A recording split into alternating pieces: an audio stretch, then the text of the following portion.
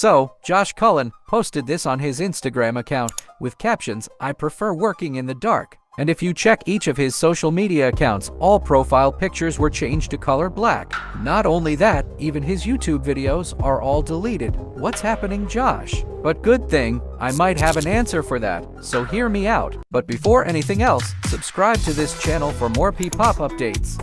This kind of strategy is actually used by many artists before, just like J.Lo. Back in November, J.Lo also changed her profile pictures to black, and fans speculated that it is a comeback. They are right. J.Lo announces her comeback months after. So, we can assume that Josh Cullen is probably doing the same thing, and by removing all of his videos on his YouTube account and updating his username, it only means one thing: he is now preparing not to be a P-pop vlogger, but a solo P-pop artist. Like and subscribe.